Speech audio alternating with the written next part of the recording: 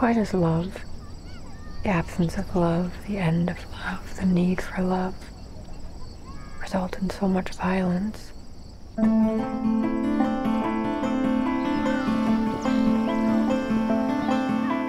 It was all waiting to happen before it happened. You could look back and follow the breadcrumbs along the path that led to violence. When we looked back, it had been everywhere. It is a part of our faith to forgive. We will be forced to leave the colonies if we do not forgive these men. None of you will listen to reason. We know that we've not imagined these attacks. We know that we are bruised and terrified. Hope for the unknown is good. It is better than hatred of the familiar. And we cannot endure any more violence.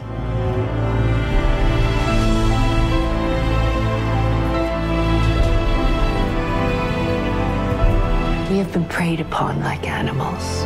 Maybe we should respond like animals. How would you feel if in your entire life it never mattered what you thought?